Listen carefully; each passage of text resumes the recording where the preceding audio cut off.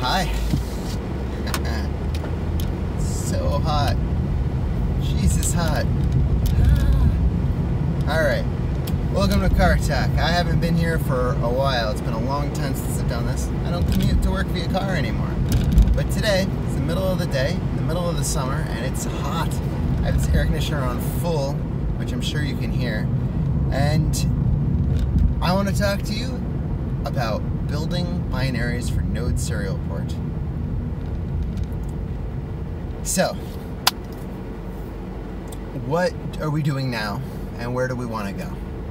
Right now, we have 4 CIs going, 4 different ones for every commit, every push, every pull request to Node SerialPort. Almost. So, the current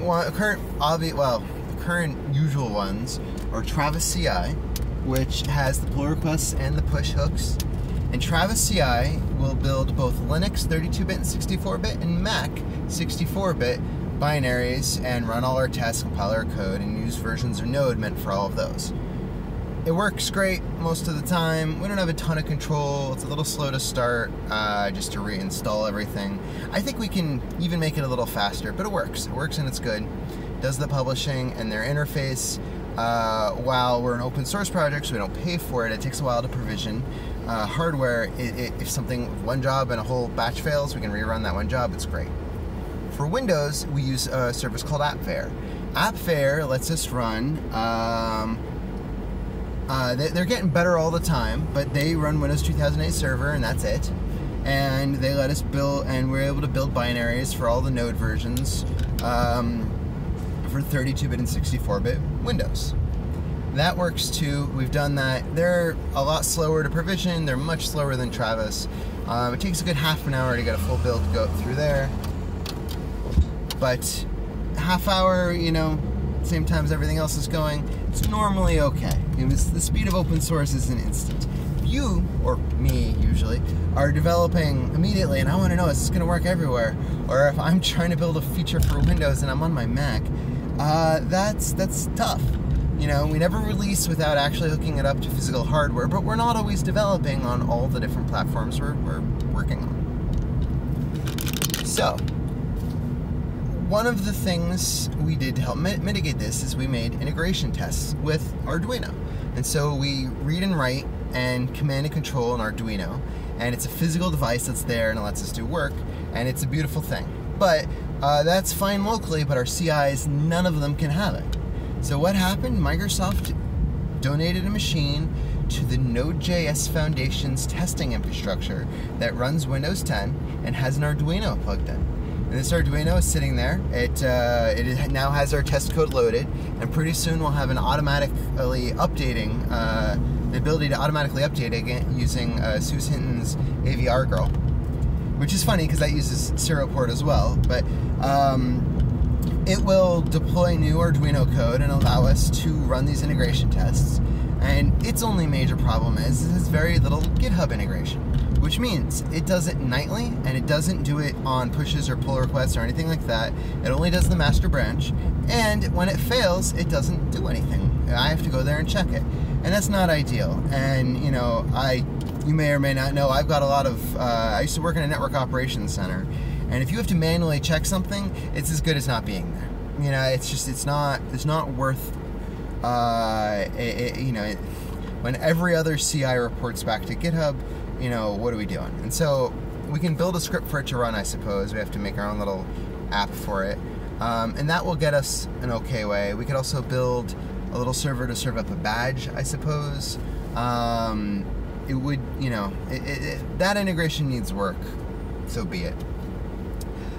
But it's the only place we have a CI with an Arduino, and that's a wonderful thing, and it makes me so happy. I'm beside myself. Because that makes Windows 10, and our tests are actually failing on Windows 10. Who knew? Not that anything was wrong with our code, but our tests, they changed how one of the functions fails between Windows 10 and all the others, and so we, who knew? Because I don't have a Windows 10 machine to test on. So that's where we are. Oh, I mentioned we had a few more CIs. We have one that tests all our dependencies, makes sure that they have the appropriate licensing, make sure that they are maintained and not dead projects, things like that. And we don't have a ton of dependencies, so that makes life easier. We have some that are a little larger than I'd like, and I'm working on getting the node module size down to be much smaller. I like it to be under a megabyte. In that vein, we dropped Grunt, which is a test runner. We dropped a bunch of other, like we had a polyfill library where the running code is very small, but the node modules folder was gigantic. It was like another 80 megs. When you have devices that only have 40 megabytes of hard drive, it's just impossible. It's like that does not work. So, you know, small modules makes large module folders. Working to get around that. So we have that one CI, which gives us a little bit heads up into it. So the future, I think, is maybe something called Lamb CI. However, it itself is not going to work for us, but the technology used to build Lamb CI is beautiful, and I love it.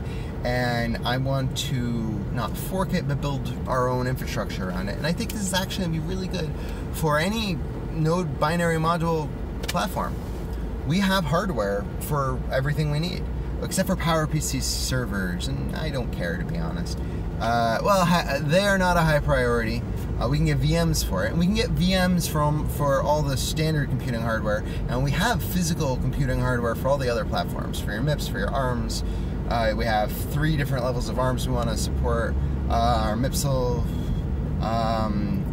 and there are, like, the Edison is a 32-bit Intel, but it doesn't actually have all the things that a normal 32-bit, an emulated 32-bit one has less instruction sets. You can't actually precompile for it, which sucks. So what do we build? We need to build our own testing infrastructure that has Arduinos, that has these integration steps built in, which means we can't really use VMs. Now, having these machines built and deployed without a VM makes me a little nervous, but we can, provide hardware to VMs as long as we run those VMs. We have access to the hardware. So this is co-location, not Amazon. And we can, and for all the non-standard hardware that we will probably mount to our wall, you know, because none of it's rack mountable, of course, we can have it run like Jenkins or things like that. And so we can have a Jenkins host, we can have this kind of stuff. Now Jenkins is slow, it's old, it supports a ton of stuff. I don't actually know that Jenkins is big though. I don't know they'll actually run on all these hardware. I know Docker will run on most of the hardware. The only place I don't think it will run is on the Tesla 2 MIPSLs. And we might be able to get some beefier MIPSL hardware to run this on. And so now we can have a Docker VM image. VM is not the right, a Docker container that has all these different CPU architectures, either natively or emulated. And we can do it emulated as well with an Arduino plugged in. And so now we can have this, start a test, the Arduino is yours, you run one on these instances at a time, you know, if you need, you know, one Arduino required build anyway at a time. You get to wipe the Arduino, run your tests, maybe it automatically wipes afterwards so you don't leak the code, and reports back to GitHub. And that's the CI I want to build. Lamb CI is an Amazon Lambda CI, which uses Docker containers, can work with Docker, or if possible, run in these Lambda instances. So if your tests run in 30 seconds, you can have these ephemeral things that run your code, and it's a beautiful little thing. It is almost serverless, right? The real like Amazon Lambda can't have our Arduinos. Where's that coming from? Not behind me, below me. Okay. So while I think it can help, perhaps Lamb CI with Docker can emulate hardware and we could test on more architectures without an Arduino, I think we really should focus on having that Arduino. And by an Arduino, it is an easily programmable USB serial device and that it's fairly bulletproof, really cheap, really easy to program for, really easy to get at home. I think we could provide other serial devices to test against, but like when you can make it do anything you want, why change it up? And so that's the goal. So steal code from Lambda, from LambCI. Leverage Docker. Leverage Docker's hardware emulation, which uses QEMU under the hood, or leverage Docker hosts that are of the architecture we want. Oh, and I completely missed Windows, right? So Windows Docker containers is a new thing. It's in beta right now. And I think the infrastructure we build to handle Linux can handle Windows. And we can have probably a Windows 7, 8, and 10 VM, not VMs, or maybe VMs even, running Docker with Arduino's provision to them.